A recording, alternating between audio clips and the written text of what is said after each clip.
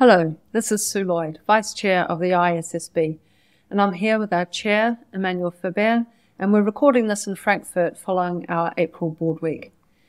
As usual, Emmanuel, shall we start with a check-in on what's been happening since our March board meeting?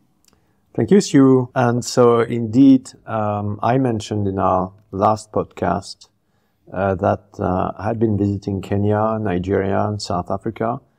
It was a very productive visit, demonstrative of, I think, the real positive and significant support for our work in those countries. I think for the global baseline to work, we obviously need jurisdictions with significant capital markets, but also jurisdictions with smaller markets. And the fact that Nigeria, Kenya, South Africa, but also Egypt are looking at our standards show that they are proportionate enough to be implemented. Also, it shows that regulators have assessed the cost-benefit as a positive equation, and this is in a context where it was striking for me during this visit how much there is a link between the adoption of our standards and trade opportunities. For example, Brazil and some of the African jurisdictions we visited have trade agreements, and as Brazil has stated that it will be making our standards mandatory from 2026, so transparency on both sides may increase trade potential. Many African companies operate in the value chains of companies that will be adopting the ISSB, and so companies and governments are looking at this to facilitate trade and capital flow growth over time. So it was a very positive trip, and from here we're starting significant capacity building initiatives with partners in organizations in these jurisdictions. But I guess you were in Seoul last week. That's right, in Korea, for the International Forum of Accounting Standard Setters, which now indeed also covers sustainability topics as well. And this time we were really lucky to be hosted by the Korean Standard Setting Board. And the forum here provides a place for national standard setters and others interested in financial reporting to discuss current issues in financial reporting.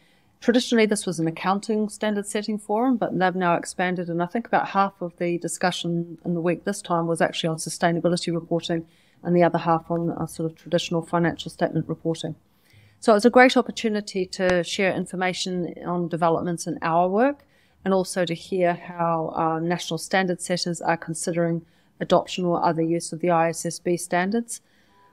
So we provided an update on our digital taxonomy, the uptake of which will really help investors to process information effectively.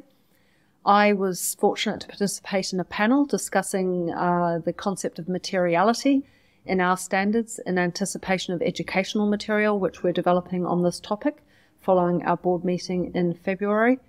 And finally, we participated in a panel on the adoption of the ISSB standards and interoperability between our standards and the European sustainability reporting standards. While we were there in Korea, it was also a great opportunity to hear directly from Korean authorities, investors and companies about how they are moving forward on their own decisions on sustainability reporting.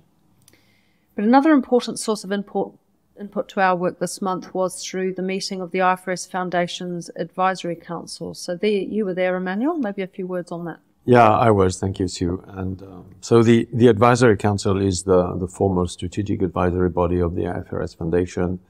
It is made up of around 50 experts in the field who advise is extremely useful to inform our work. And it met in London as usual. And so we provided an update on our recent work and on our priorities. It was really useful to hear their advice, emphasizing the need for driving common understanding of our work through bilateral engagement, the importance of educational materials to support the market in key areas, reflections on our plans for the SASB standards and how we plan to enhance those, and on connectivity between the IASB and ISSB.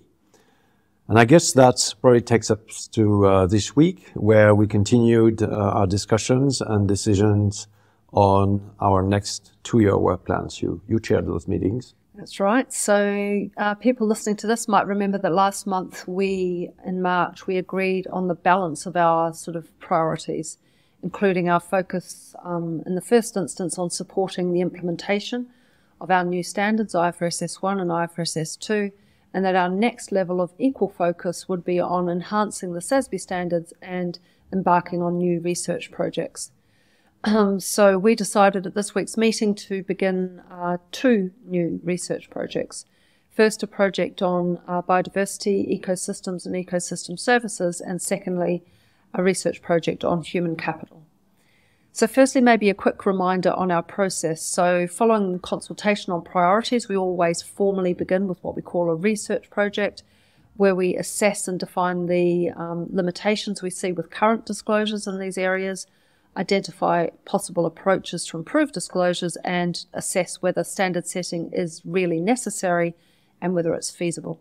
And when we find sufficient evidence, then we begin standard setting. Now, I don't want people listening to this to think that that sounds like a 10-year process. We do need to go through that step, but that can be quite a quick process before we move to formal standard setting, but we do need to go through it.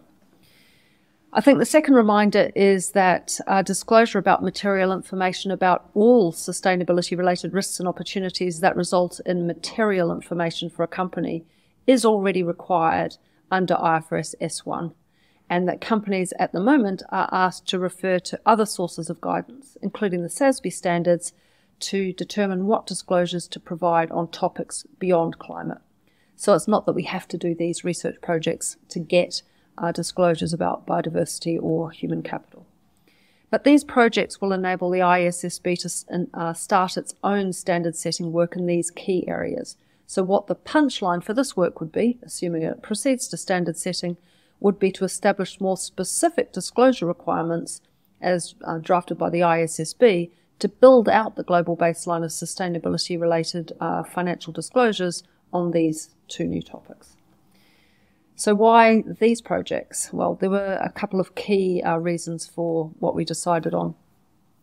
Firstly, this is responding to our agenda consultation, and through that consultation, our stakeholders, including in particular investors, showed demand, the greatest demand for building up the global baseline to meet investor information needs on these topics, while also taking into account the costs for preparers.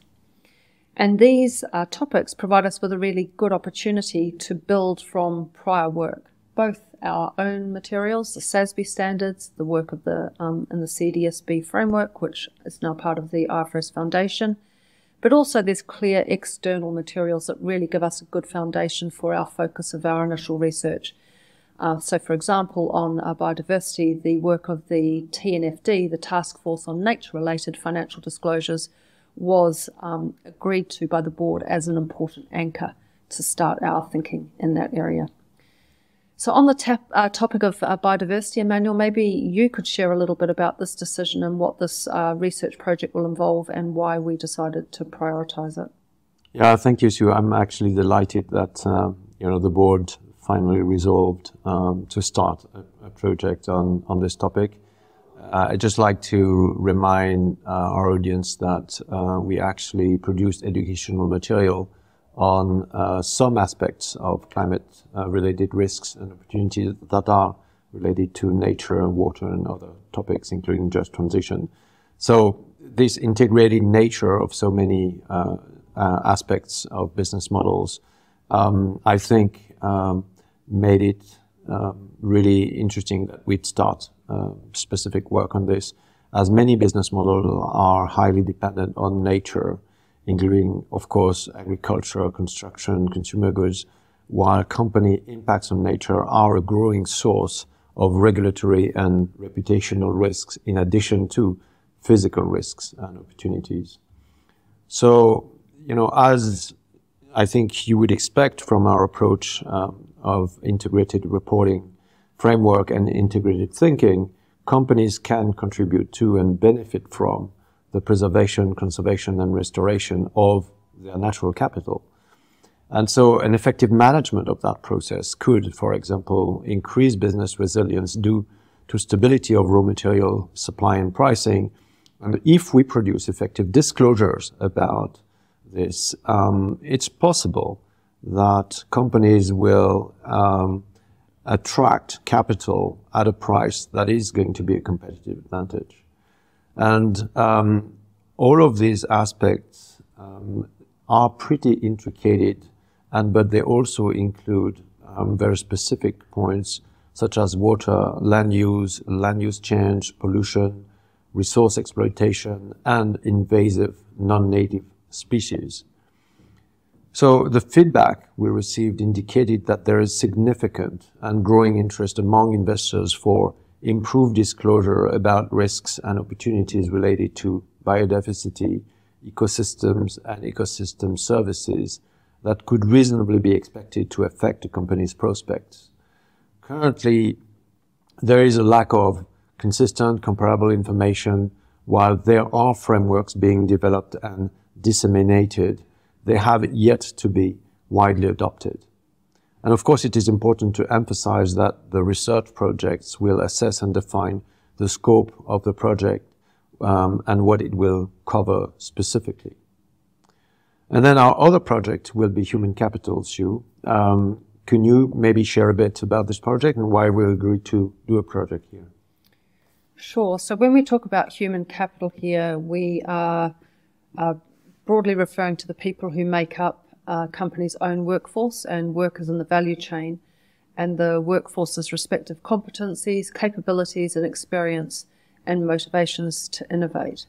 So human capital considerations that could affect value and an entity's prospects, because that's what we're always tying things to, the value as opposed to values, can enhance a company's ability to prosper and affect its prospects, as I said, by its effect on how they can attract and retain talent, whether they've got the right people to design, market, and deliver their products and services, the strength of their community relationships, their ability to innovate, whether they're identifying risks, and can result in differences in productivity, and of course can have effects on costs.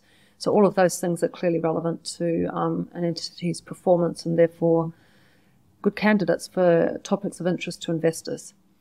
And then there's a number of subtopics that we will, I think, look at and dig into, including worker well-being, diversity, equity and inclusion, employee engagement, and labour conditions in the value chain. So we're not just talking about an entity's own employees, which I think was an important part of our conversation as well yesterday. So I think this is going to be a really interesting area for us to begin working on. And of course, in deciding to begin these research projects, we decided that we would only do 2 projects, these 2. And so that meant that we had to make a decision that there would be 2 other projects that we discussed that we wouldn't move forward. Yeah, Sue, that's right. And thanks for highlighting, again, how human capital is going beyond the own workforce, but also ramifications into the value chains and its connection to the business model of the company. Informed by the market feedback, we indeed decided to not take forward at this time a project related to risks and opportunities associated with human rights. However, I just want to clarify, as we did yesterday, of course, that some aspects of human rights may give rise to risks and opportunities that are addressed in other parts of our work plan. And starting with what we said yesterday about the human capital project, where there are definitely human capital related issues that are touching in the human rights domain, in particular when it comes to workers' rights and working conditions and other aspects.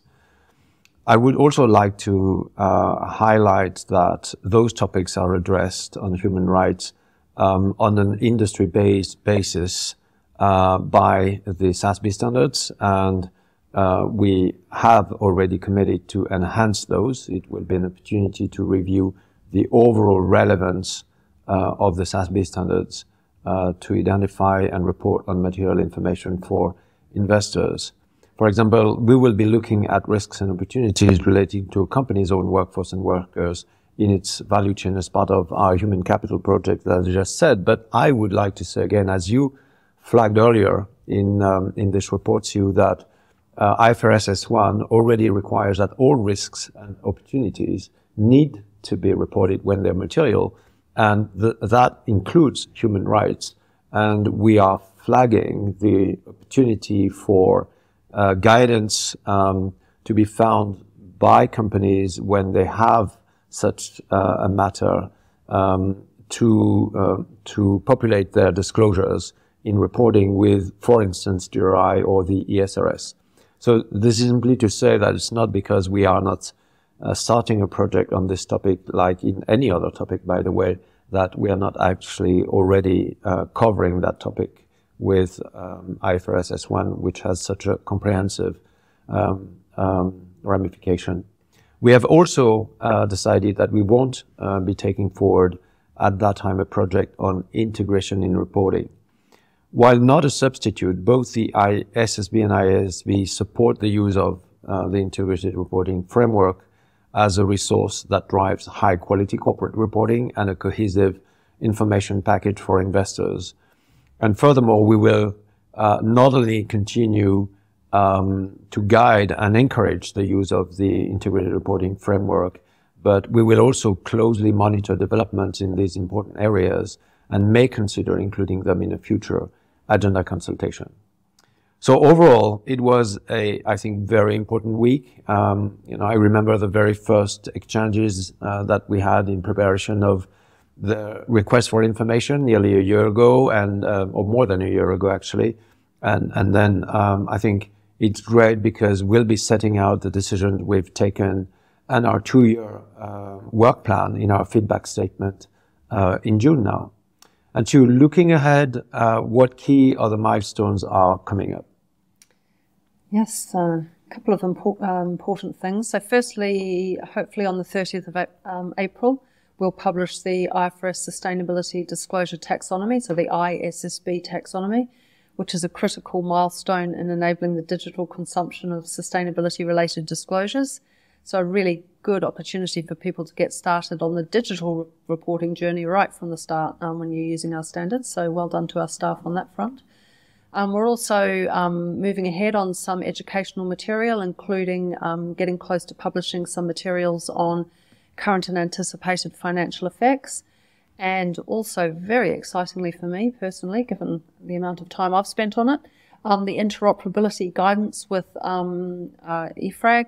We're progressing really well on this, on our joint educational material, which will explain to companies how to comply with both ISSB standards and European sustainability reporting standards, with a particular focus on our climate disclosures, so that companies know how to do that in a way which reduces the duplication in reporting and reduces complexity for companies that are choosing or mandated to apply both our standards and ISRS. So that's a very exciting moment that hopefully is not too far away. Thanks you for you and the team steering this really important aspect of our agenda over the last nearly 2 years now, and all the best for the conclusion of this process. Next month we will be back in Montreal for our May meeting. The team has just opened our permanent office there. We are really grateful to CPA Canada for providing temporary office space for us over the last couple of years. We are really looking forward as a team to see all together that new space and meeting with our local stakeholders in Canada. So thank you all for listening to us. Stay tuned and we'll be back from Montreal next month.